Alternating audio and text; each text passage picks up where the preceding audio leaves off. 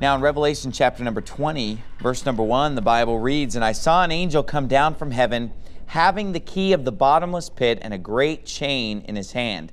And he laid hold on the dragon, that old serpent, which is the devil and Satan, and bound him 1,000 years." Now the first thing I want to point out is about the angel of the bottomless pit here. It says that an angel came down from heaven, having the key of the bottomless pit, and this angel lays hold on the devil and casts him into the bottomless pit or hell.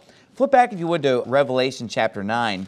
I'm going to show you the identity of this angel that casts Satan into the bottomless pit. The Bible says in Revelation 9:11, "And they had a king over them, which is the angel of the bottomless pit, whose name in the Hebrew tongue is Abaddon, but in the Greek tongue hath his name Apollyon." So here the Bible tells us that the angel of the bottomless pit is called Abaddon or Apollyon. Now what's funny about this is that a lot of people believe that Apollyon or Abaddon is a name for Satan. You know, I know when I was growing up, I was always taught that.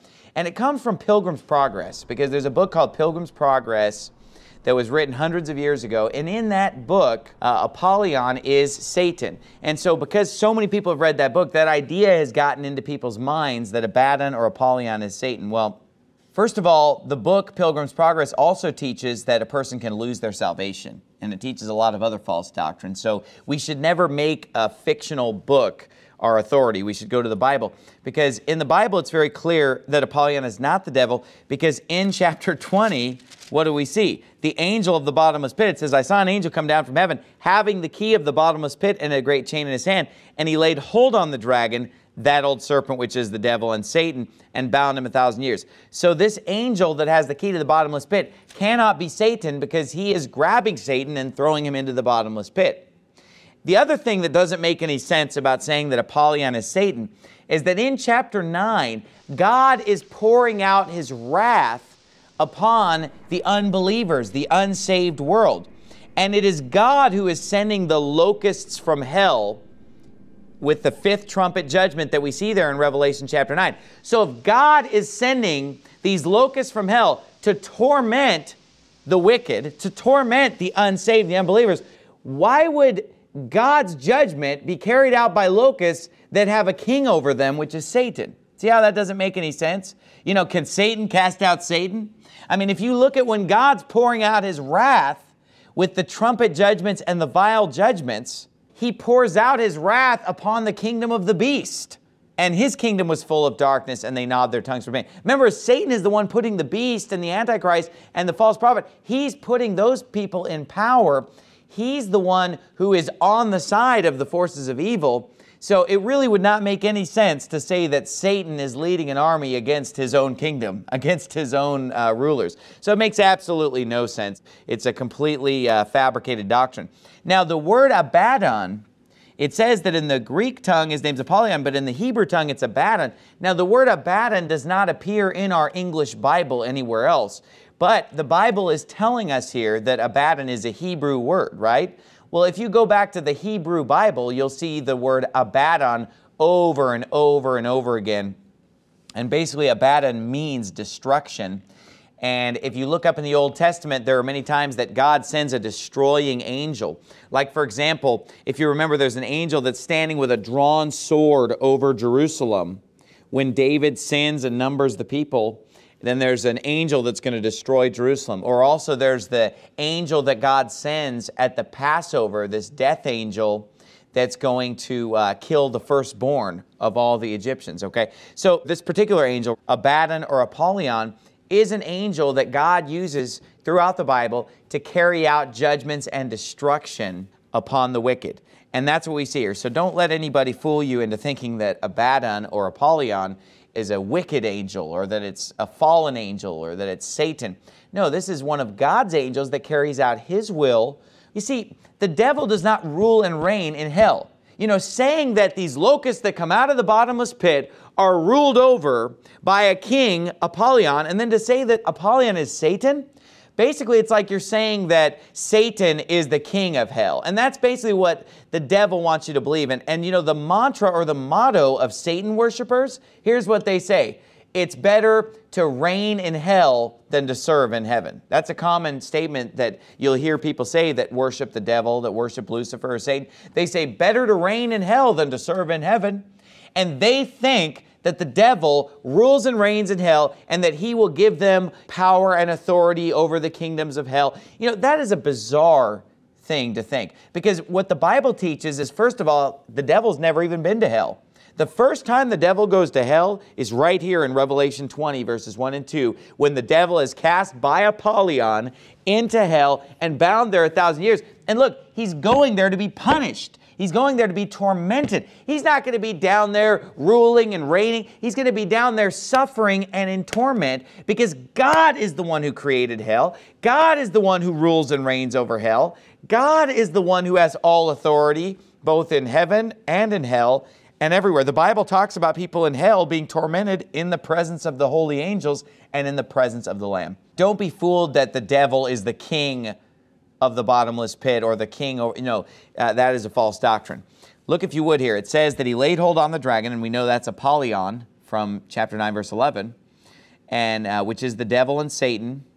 Apollyon lays hold on the dragon, which is the devil and Satan, and bound him 1,000 years, and cast him into the bottomless pit, and shut him up, and set a seal upon him, that he should deceive the nations no more, till the 1,000 years should be fulfilled. And after that, he must be loosed a little season. So Satan is temporarily put in hell, put in the bottomless pit, until the 1,000 years are expired. Now, why is it called the bottomless pit? Well, if you think about it, what makes things fall into a pit? You know, gravity, right?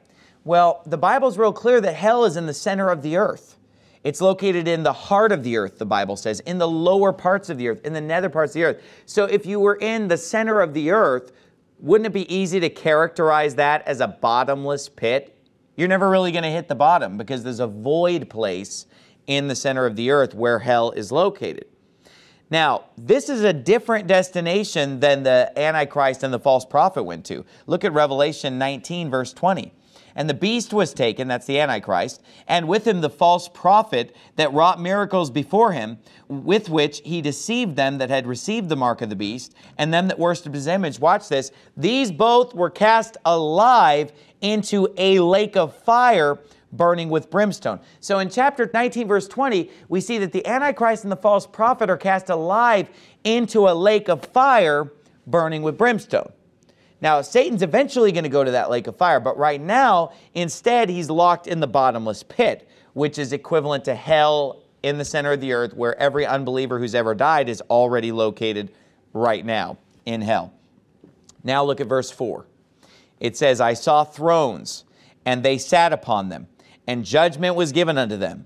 And I saw the souls of them that were beheaded for the witness of Jesus, and for the word of God, and which had not worshipped the beast, neither his image, neither had received his mark upon their foreheads or in their hands. And they lived and reigned with Christ 1,000 years. But the rest of the dead lived not again until the 1,000 years were finished. This is the first resurrection. So while Satan is bound in hell for 1,000 years, locked up in the bottomless pit, that he should deceive the nations no more for 1,000 years, that is, then we as believers, we as the saved, as the saints, will live and reign with Christ on this earth for 1,000 years. Christ will literally rule and reign on this earth from Jerusalem for 1,000 years, and we will rule and reign with him.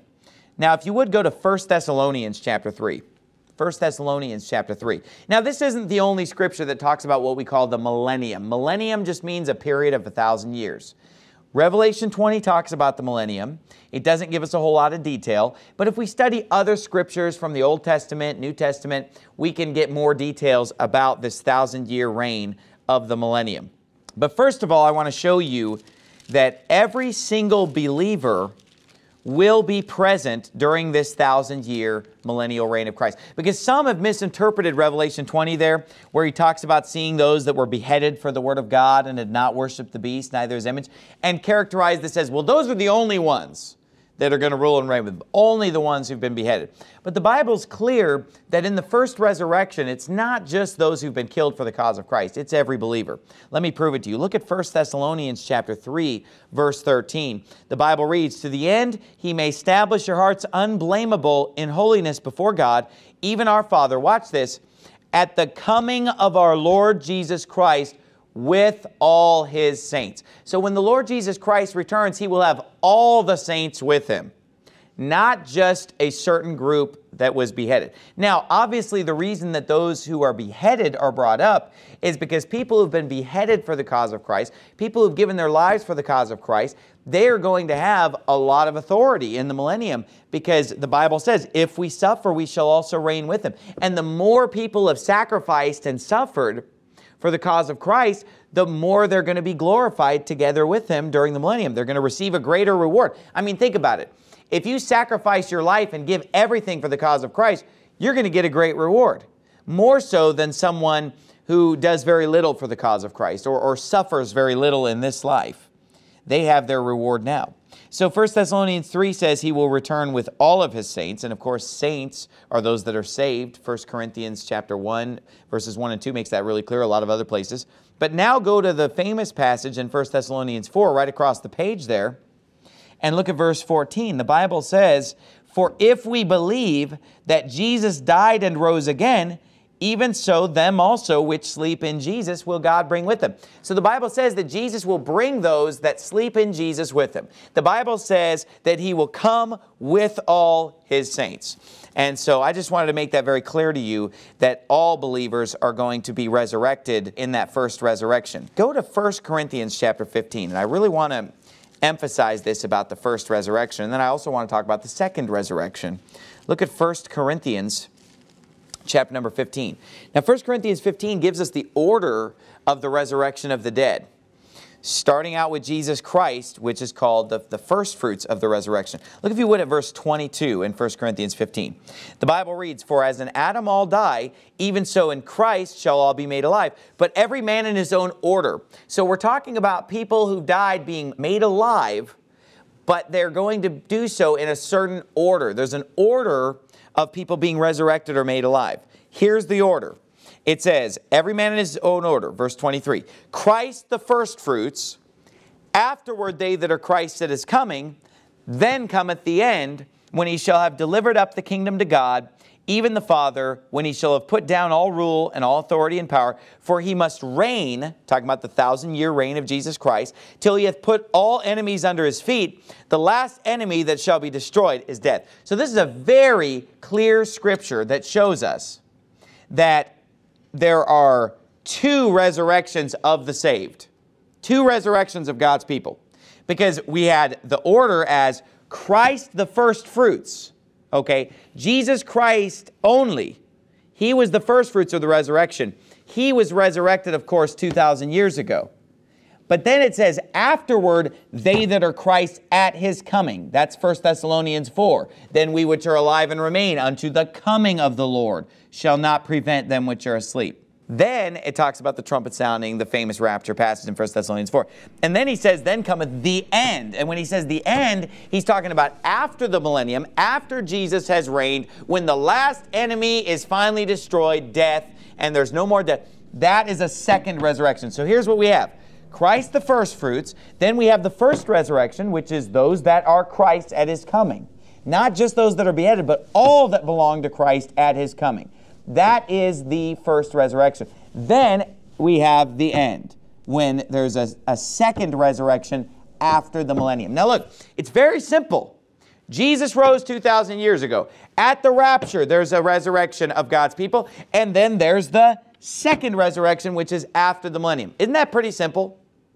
But here's the thing. There are people who try to teach other resurrections other than these that are laid out in 1 Corinthians 15. He gives us the order.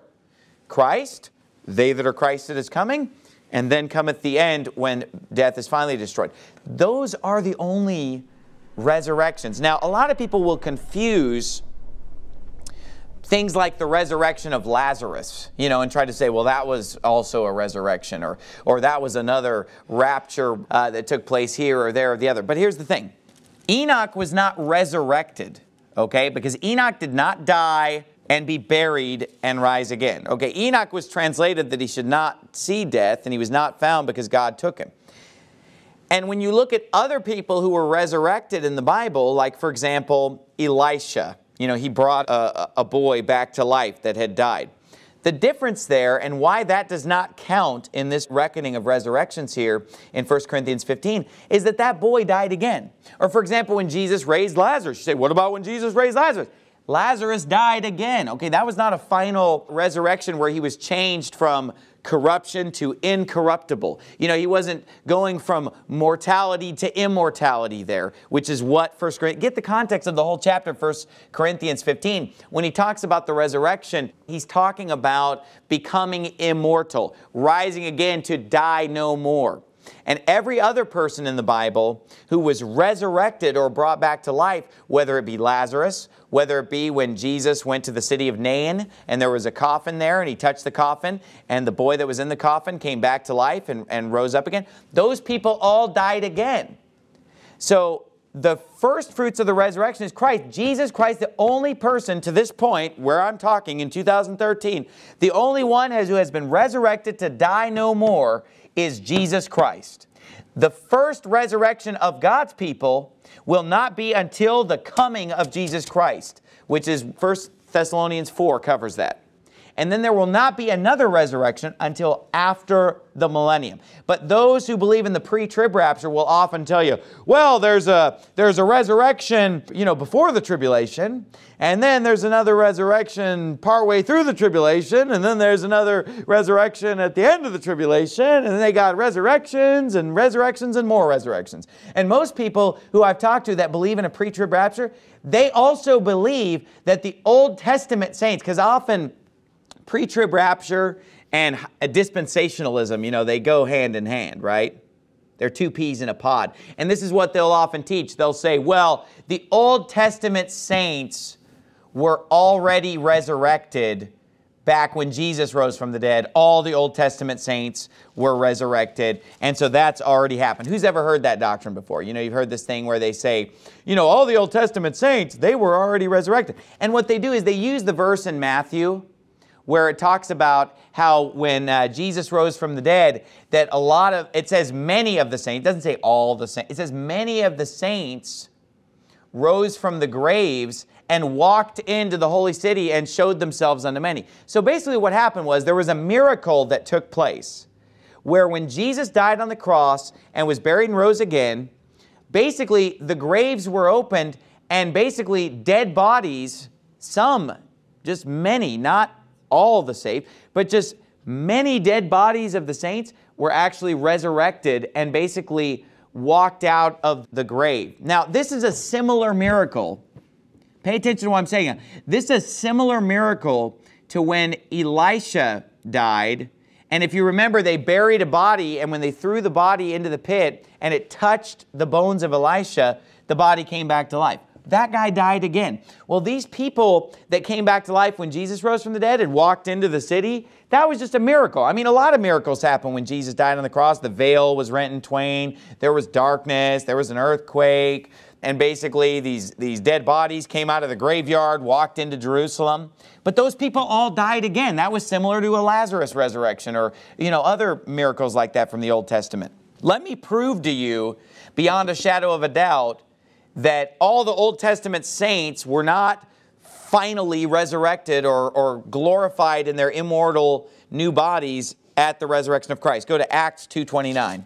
Acts 2:29. Because remember, these dispensationalists will try to take a verse that just mentions that many of the saints came out of the graves and walked into Jerusalem and showed themselves to many, which was just a miracle, just like when Elisha died and was thrown in the grave.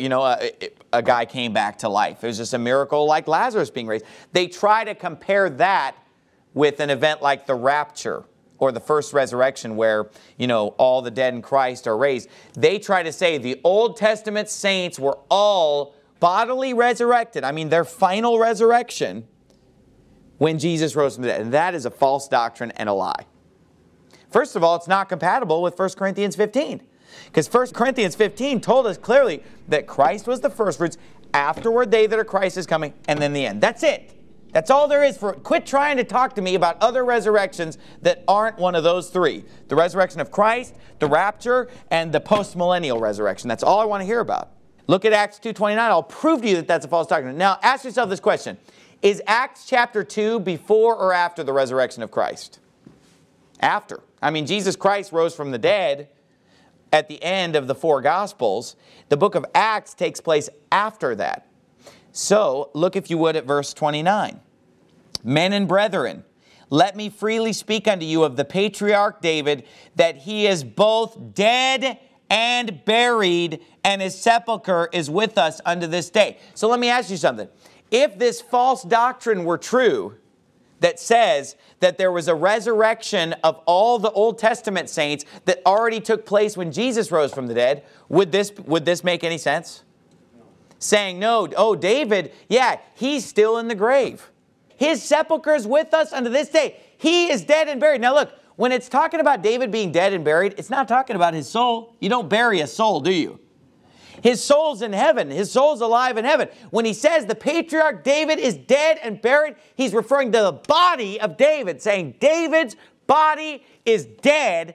David's body is buried. His sepulcher is with us until recently when all the Old Testament saints were bodily resurrected. No, he said it's with us unto this day.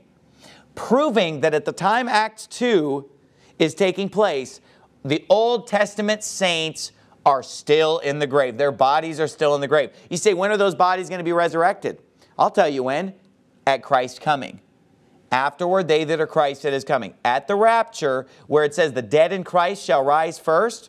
The Old Testament saints were not in Christ because that was a different dispensation. You know what? The Bible says the dead in Christ shall rise first. And guess what? He's talking about Old and New Testament saints. Isn't he? Because David was still in the grave. He was still dead and buried in Acts chapter 2. That's what it says. Go to 2 Timothy chapter 2 and we'll find even more reinforcement for the fact that these Old Testament saints had not been bodily resurrected. Did a few people come out of the graves and walk into Jerusalem and show themselves unto many? Yeah, it was just another miracle, another testimony of the power of the death, burial, and resurrection of Jesus Christ. It was symbolic. It was like a raising of Lazarus or a raising of, other people in the Old Testament that Elisha did. 2 Timothy chapter number 2, and we'll see more proof. I mean, Acts 2:29 is enough, but let me just show you a little more proof. It says here in verse 16, but shun profane and vain babblings, for they will increase unto more ungodliness, and their word will eat as doth a canker, of whom is Hymenaeus and Philetus. Boy, I'd hate to be a poster child for babbling and vain talk. But these guys, Hymenaeus and Philetus, go down in history as being a bunch of babbling fools when it came to teaching Bible doctrine. And it talks about what their false doctrine was. What was the false doctrine of these babbling idiots, Hymenaeus and Philetus? Verse 18, who concerning the truth have erred, saying that the resurrection is past already, and overthrow the faith of some. So what were these babbling fools saying? They were saying that basically the resurrection had already taken place. And look, yes, only the resurrection of Christ is the only resurrection going from mortality to immortality that had taken place. Next will be the rapture, then postmillennial. So I really want to drive that in. Go back to John 5. Let's talk about the second resurrection. So we all understand Jesus' resurrection, and we all understand the first resurrection. That's where Christ comes in the clouds, the trumpet sounds, and the dead in Christ rise first. Then we which are alive and remain shall be caught up together with them in the clouds, and to meet the Lord in the air, so shall we ever be with the Lord. Wherefore, comfort one another with these words. Now ask yourself this question. At the coming of Christ in the clouds, are the unsaved resurrected? Is there any evidence that the unsaved are resurrected at Christ's coming in the clouds? No, it's the saved. It's those that are asleep in Jesus that are resurrected when Christ comes in the clouds. But look at this interesting verse in John 5, verse 28. The Bible reads, marvel not at this, for the hour is coming in the which all that are in the grave shall hear his voice, and shall come forth. They that have done good unto the resurrection of what? Life. And they that have done evil unto the resurrection of damnation. Now that tells us that the hour is coming in the which all that are in the grave shall hear his voice. And they that have done good unto the resurrection of life, and they that have done evil unto the resurrection of damnation. Now, I've had those who believe in a pre-trib rapture try to tell me, that hour there is spanning thousands of years. Now, I don't understand. How can you look at that and say this hour is talking about things that are over 1,000 years apart. No, it isn't. Who here believes that there's going to come an hour when all that are in the graves will hear His voice, the saved and the unsaved, and that there will be a resurrection of life and a resurrection of damnation the same hour? Who believes that? I mean, it's right. That's what it says. Why wouldn't we believe that? You say, well, how can that be, Pastor Anderson? Because at the rapture, it's only the saved that are going up. I'll tell you why. Because there is a second resurrection of the saved after the millennium. That's why. And so after the millennium is where the unsaved are resurrected before the great white throne, and there will be saved people resurrected at that time also. So that will be a time where everybody in the grave hears His voice and are resurrected, both the good and the evil. You say, how can that be? Why would people not be resurrected until after the millennium? Very simple. Because after the rapture takes place, after the first resurrection takes place, there are going to be other people who live and get saved after that. So when Christ's coming takes place, those that are Christ that is coming will all be resurrected, but there are other people that are going to be born after that. Think about it now, because there are going to be the years where God pours out His wrath. Then there's going to be the 1,000-year reign of Christ on this earth. During that time, people are going to be born. New people will be getting saved that were not saved before the rapture took place. And so as new people are getting saved and being born and dying, well, those people eventually all need to go through the bodily resurrection. That's going to take place after the millennium. That is the second resurrection. I'll prove it to you. Are you in Revelation 20? Get in Revelation 20 and I'll show you that. Because the Bible says they lived and reigned with Christ 1,000 years at the end of verse 4. Watch this. But the rest of the dead lived not again until the 1,000 years were finished. This is the first resurrection. Blessed and holy is he that hath part in the first resurrection. On such the second death hath no power, but they shall be priests of God and of Christ, and shall reign with Him 1,000 years. So here's the thing. If you're in the first resurrection, you get to rule and reign with Christ 1,000 years. Okay? But He said the rest of the dead lived not again until the 1,000 years were finished. Now, who are the dead who are going to live again after the 1,000 years are finished? You say, oh, that's the unsaved. Wrong. The unsaved will never live again. Do you understand that? Because Jesus said that there's the resurrection of life for those that are saved and the resurrection of damnation for those that are not saved. Jump down, if you would, to verse number 12, where we see the great white throne judgment after the millennium. And in verse number 12, it says, I saw the what? The dead. I saw the dead, small and great, stand before God, and the books were opened, and another book was opened, which is the book of life. And the dead were judged out of those things which were written in the books according to their works. Now, does that sound like they're living again? They're still dead. Even when they're staying before God being judged, they're called the dead, because it's not a resurrection of life. A resurrection of life is where somebody is raised up and they are alive. But this is not a resurrection of life. This is what's called the resurrection of damnation, where people are raised up from the grave bodily, but they are not alive. They are dead, and they are there to be damned. They are there to be condemned. They are not living again. So when the Bible says the rest of the dead lived not again, we're talking about saved people that are dead who will live again. Let me make this real clear. The first resurrection includes people who refuse to take the mark of the beast. Do you see that? It says in verse 4, and I saw thrones, and they that sat upon them, and judgment was given unto them. And I saw the souls of them that were beheaded for the witness of Jesus, and for the word of God, and which had not worshipped the beast, neither his image, neither had received his mark upon their foreheads or in their hands. And they lived and reigned with Christ 1,000 years. Now, look, the Bible's clear in 1 Thessalonians 4, that the dead in Christ rise first, right?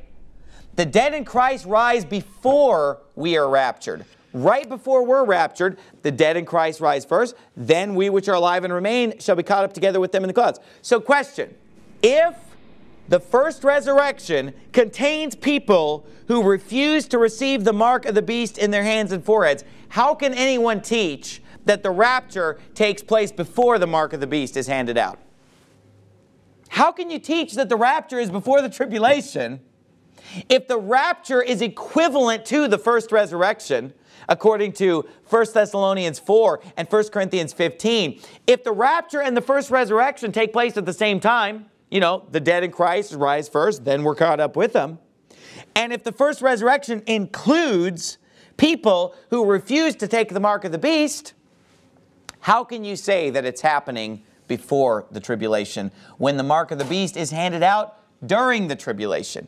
It makes absolutely no sense. It's a false doctrine. That's why those who believe in a pre-trib rapture, they have to add in extra resurrections here, throw a few resurrections there, come up with a bunch more, because it doesn't make any sense. Why don't we just accept the fact that the first resurrection, they say, well, it's just the first type of resurrection. No, 1 Corinthians was clear on the order of resurrection.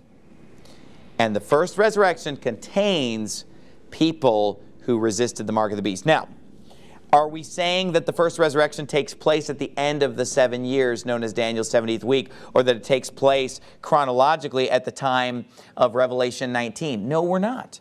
Because we know that the rapture takes place before the trumpets and vials of God's wrath are poured out. That's why when we get to chapter 20 and he's talking about the first resurrection, which is something that had already happened a few years before, he talks about those people as being part of the first resurrection. That doesn't mean they were just resurrected 5 minutes ago. They were actually resurrected several years before, okay, at the opening of the sixth seal when the sun and moon were darkened. That's what Jesus taught would be when the rapture would take place, okay.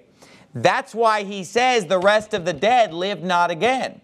Because if the first resurrection were happening right now in chapter 20, then basically everybody who is asleep in Jesus, everybody who is dead in Christ would be resurrected. There would be no rest of the dead to talk about. But since the first resurrection had happened a few years ago, it had happened over 3 years ago, in fact. Are you listening?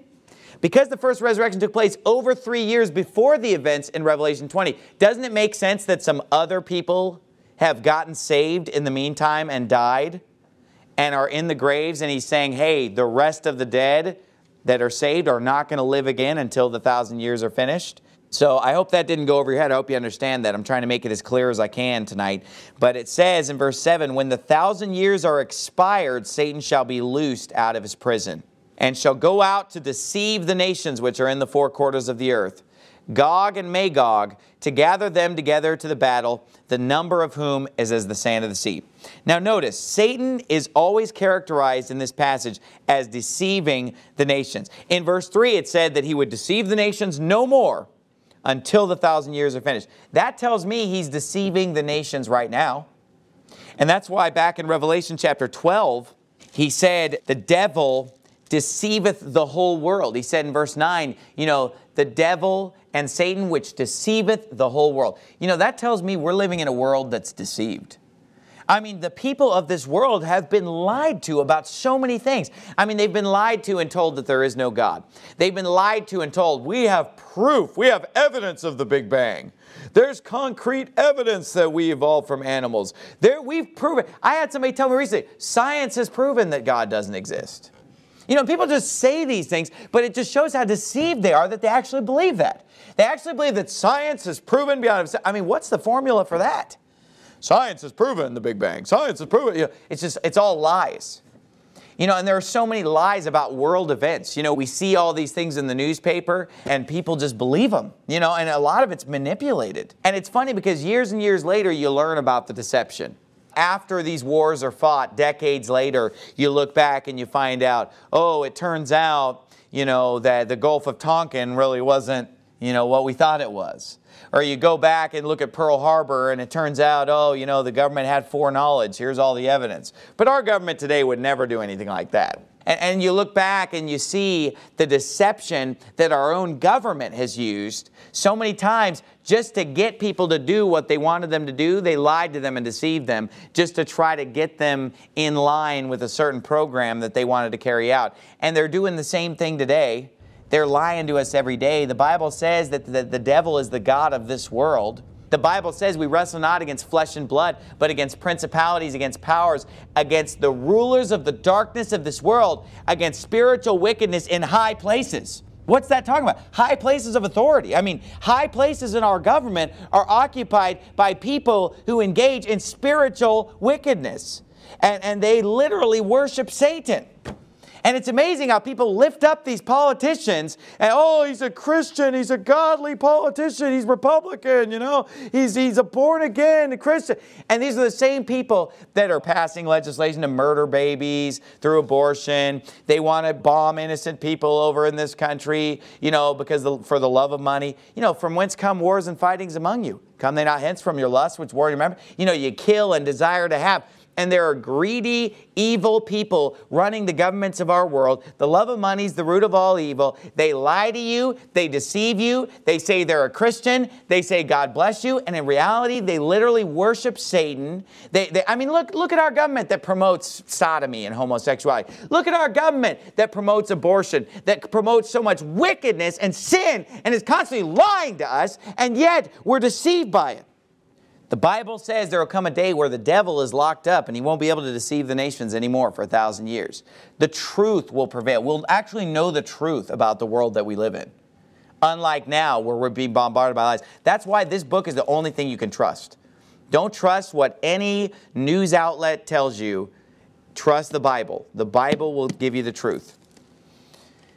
And so we see here that the devil is a deceiver, and when he comes out of the bottomless pit, after he's been locked in hell for 1,000 years, he's going to go out to deceive the nations. You know, that's what he's been good at all these years, which are in the four quarters of the earth. Watch this, Gog and Magog, to gather them together to battle, the number of whom is as the sand of the sea. Now go back quickly to Ezekiel 38 and 39. Now, I think that this blows my mind more than anything else when I look at some of the teaching that's out there on Bible prophecy. Because it seems like everybody that preaches on Gog and Magog, everybody who teaches on Bible prophecy, it seems like, they always want to talk about Gog and Magog as if it's something that's about to happen. And I mean, there are all these prophecy conferences, and people come from all over, and they come to this Middle East Bible prophecy conference, and it's all about Gog and Magog, and this battle of Gog and Magog is right around the corner. But here's the funny thing about it, folks. Gog and Magog are only mentioned twice in the whole Bible, okay? You know, aside from being in a genealogy, just who they humanly were in Chronicles. You know, Gog and Magog are only mentioned twice. One of those times is in Ezekiel 38 and 39. The other time is in Revelation 20. Now let me ask you this. When is the battle of Gog and Magog taking place according to Revelation 20? Is it before the millennium or after the millennium? It's after the millennium. Does that sound like something that we can kind of look at the Middle East and see it starting to gear up for happening? It's over 1,000 years away. Why would anything that's happening in the Middle East right now have anything to do with the battle of Gog and Magog? But it makes for a really interesting prophecy conference. I mean, it makes for a really interesting sermon to preach. But folks, how can people teach that the battle of Gog and Magog will take place before the millennium or even before the tribulation or during the tribulation when the Bible clearly says that the battle of Gog and Magog will take place? I mean, why did he even bring up Gog and Magog? He said the devil's going to deceive all the nations. Why name those two? Why specifically say he'll go out to deceive the nations, comma, Gog and Magog? Because he's trying to point us back to Ezekiel 38 and 39 and to tell us that the events in Ezekiel 38 and 39 are being fulfilled in Revelation 20. And yet, I'm sure that probably all over the world this month, there are probably going to be preachers and conferences and prophecy teachers that are going to tell you that the battle of Gog and Magog. And look, there's a famous movie, Left Behind. It's basically just a fairy tale is what it is. It has nothing to do with biblical truth. And I would highly suggest you to ignore anything that you think you learn. I mean, look, if you want to know how things are not going to happen with Bible prophecy, just watch Left Behind, and it's just, everything's the opposite. You know, if you want to know what the Antichrist is going to be like, just look at the Antichrist in the Left Behind movie. That's probably the opposite of what he's going to be like. You know, in the Left Behind movie, the Antichrist is this, you know, clean-cut, short-haired guy in a business suit with an East European accent. What in the world? And people are going to believe that guy's Jesus? You got to be kidding me. Obviously, when the Antichrist comes, he's going to be believable, and he's going to look like what people would expect Jesus to look like. He's going to have long hair, and he's going to have olive skin, and he's going to have a beard, and he's going to be dressed and looking like all the fake pictures of Jesus. Of course, Jesus had short hair, I believe, because the Bible says that it's a shame for a man to have long hair. And men are commanded to have short hair. Ladies are commanded to have long hair to be in their proper gender roles. But this movie is so wrong. And in this movie, one of the first things that happens in this movie is the battle of Gog and Magog.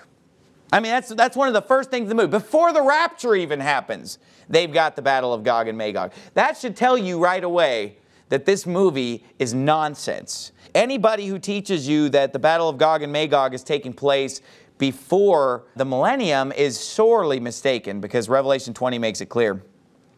But if we look back at Ezekiel 38, it says in verse 1, "And the word of the Lord came unto me, saying, Son of man, set thy face against Gog, the land of Magog, the chief princes of Meshech, Tubal, and prophesy against them."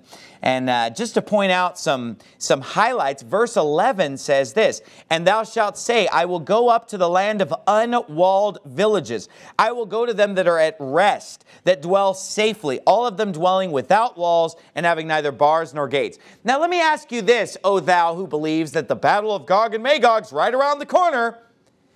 Is the nation of Israel today dwelling safely with no walls, no bars, no gates, unwalled villages? I mean, is the nation of Israel today just going to bed every night with their front door unlocked? Have they just put away all the weapons and they're just dwelling safely? The nation of Israel has more security. They have more metal detectors and machine guns and tanks and barbed wire and walls. I mean, they are not feeling safe right now.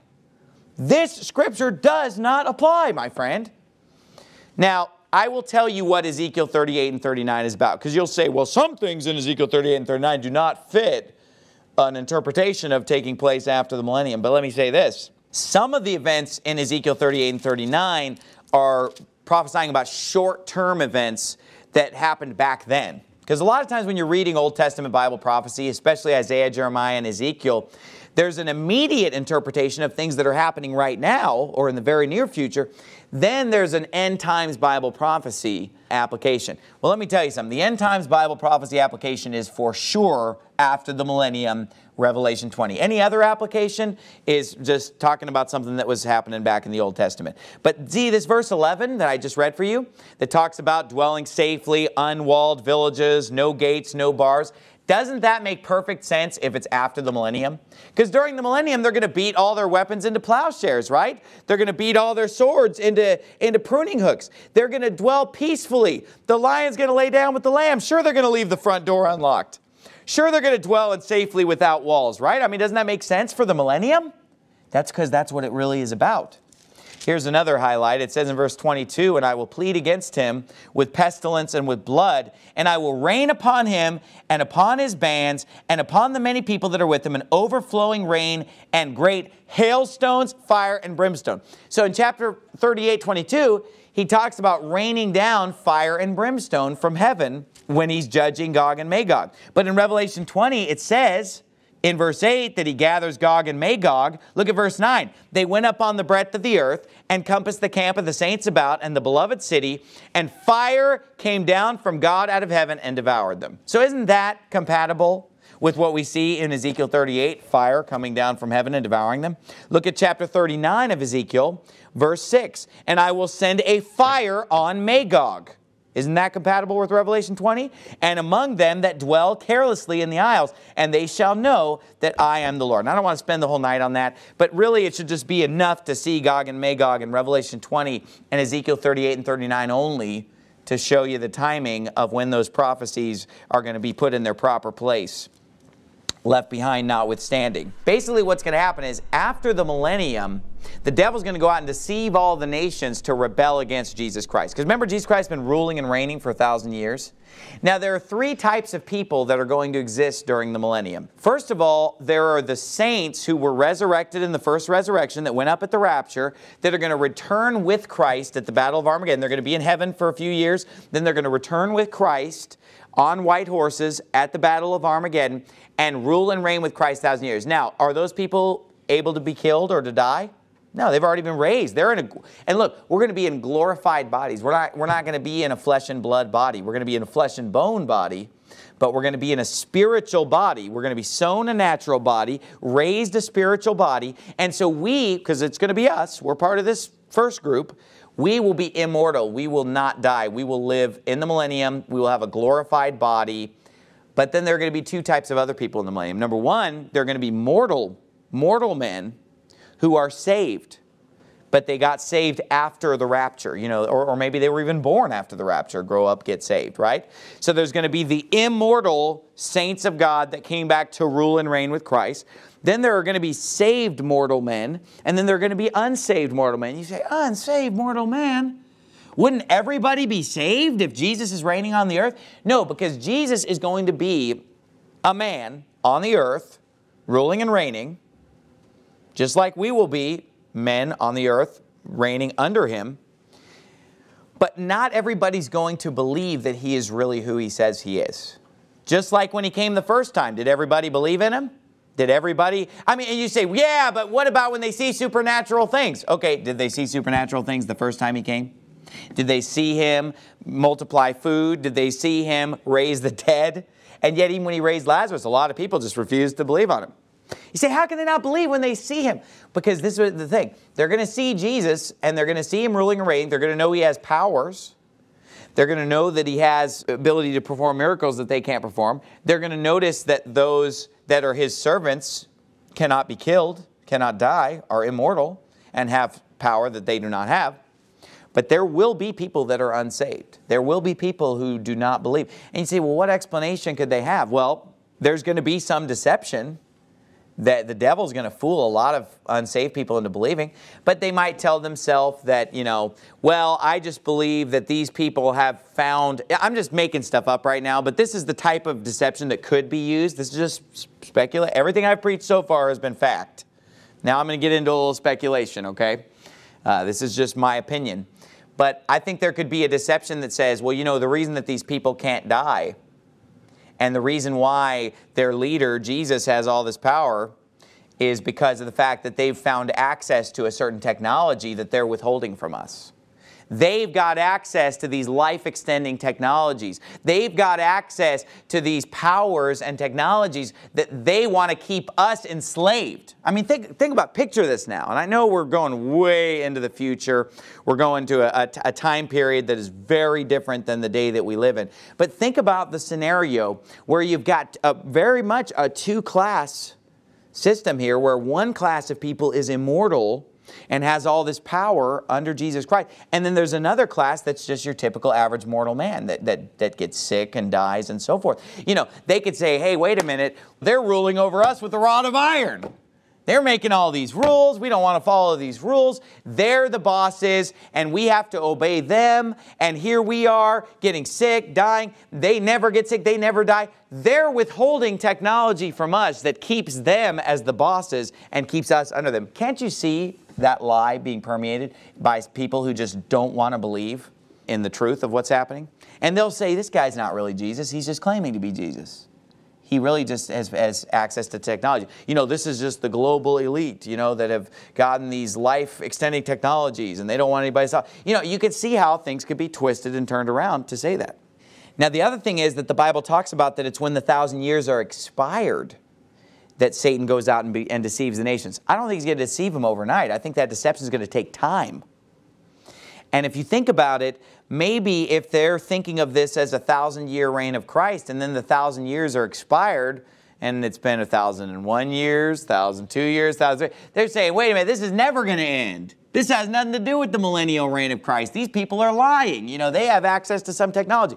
So that's just kind of a little food for thought. Again, that was speculation. Okay, back into the truth of what the Bible actually says here. So he goes out and deceives the nations, and they think, you know what, we're going to attack. We're going to overthrow Jesus and his servants. And so basically, the servants of God and Jesus Christ are all basically at Jerusalem here because of this attack that's coming. And they surround the city, and they're going to just finally try to overthrow Jesus, you know, because the devil has provoked them to do so. And then what's going to happen? Fire comes down from God out of heaven and devours them. Then in verse 10, I got to hurry. The devil that deceived them was cast into the lake of fire and brimstone, where the beast and the false prophet are, and shall be tormented day and night forever and ever. Now look, tormented day and night forever and ever. But notice it says that he's thrown into the lake of fire where the beast and the false prophet were. Is that what it says? It says where the beast and the false prophet are. Now, if you remember, they were thrown in there before the millennium. Chapter 19, verse 20. That shows you that when you get cast into the lake of fire, we're not talking about the bottomless pit, the current location of hell. We're talking about the new location of hell, which is outer darkness, the lake of fire. That proves that when a person is cast into the lake of fire, they don't just burn up and they're gone. No, they're tormented day and night. And he says that even over 1,000 years later, the beast and the false prophet are still there. And by the way, the beast and the false prophet are both human beings. And those, because you say, well, the devil's going to be tormented day and night forever and ever, but not humans. The beast and the false prophet are human beings. They're burning in hell for over 1,000 years at this point, and they're still there in that lake of fire. He says, I saw a great white throne, and him that sat on it, from whose face the earth and the heaven fled away, and there was found no place for them. And I saw the dead, small and great, we talked about this earlier, this is the unsaved, stand before God, and the books were opened, and another book was opened, which is the book of life. And the dead were judged out of those things which are written in the books according to their works. And the sea gave up the dead which were in it, and death and hell delivered up the dead which were in them, and they were judged every man according to their works. So two things about these verses. First, we see them judged by their works. Now, I don't know about you, but I would not want to be judged by my works. I thank God that I'm saved by grace through faith, not of myself, but that it's the gift of God, not of works, lest any man should boast. If my salvation were dependent upon my works, I'd come up wanting. I'd be on my way to hell. But thank God for His grace that saves us through faith, not according to our works. You see, the unsaved, though, they're going to be judged by their works. We that are saved are not going to be judged by our works. But those who trust in their works to save them, instead of trusting in the shed blood of Jesus Christ, His death, His burial, His resurrection, they will be judged by their works. And let me tell you something, they're all going to be found guilty before God. You know, and you say, well, why? Why be judged by their works? They're all unsaved. They're all going to hell. Yeah, but I believe that different people's punishment will be worse than others. And that's a whole nother sermon of itself. It's all going to be bad. It's all going to be fire and brimstone and burning. But there is a lot of evidence in the Bible that some people will suffer a worse degree of hell than others. That's another sermon. But notice he says the sea gave up the dead which were in it. Now, the reason that the sea is brought up, because he talks about death and hell delivering up the dead which are in them, I think the sea is brought up just to emphasize that this is a bodily resurrection. A lot of bodies are located in the sea, aren't they? A lot of people have a burial at sea or their ashes are cast into the sea. The bringing up of the sea is to emphasize this is a bodily resurrection of the unsaved standing before God. And it says, and death and hell were cast into the lake of fire. This is the second death. And whosoever was not found written in the book of life was cast into the lake of fire. Now the last point I want to make is that this is not saying that hell ceases to exist at this time. A lot of people will say, you know, hell is not eternal. Hell is cast into the lake of fire and burns up and it's no longer eternal. Well, to prove that that's false, you must realize that, first of all, when a person dies without Jesus Christ as their Savior, their soul goes to hell, but their body remains on this earth. We bury their body, but their soul goes to hell, not their body. But if you remember, Jesus Christ said, fear not them which kill the body, but are not able to kill the soul, but rather fear Him which is able to destroy both soul and body in, where? Hell. So when the Bible says that hell is cast into the lake of fire, basically what that's saying is that hell is relocated to the lake of fire. Because when people are cast bodily into the lake of fire, in Revelation 20:15, Jesus refers to that as them being destroyed both soul and body in hell. So Jesus referred to the lake of fire as hell. I want to point that out. And it says here, the lake of fire is the second death. Look down at chapter 21, verse 8. It says, all liars, the latter part there, all liars shall have their part in the lake which burneth with fire and brimstone, which is the second death. So according to the Bible, the lake of fire and brimstone is the second death. The first death is basically the current place called death, the current place where the dead souls of the unsaved are located. That place, hell, that is the first death, the bottomless pit hell, the one that's located in the center of the earth right now. The second death will be the lake of fire and outer darkness. I'm going to talk a little bit more about that in chapter 21 sermon. But let's bow our heads and have a word of prayer.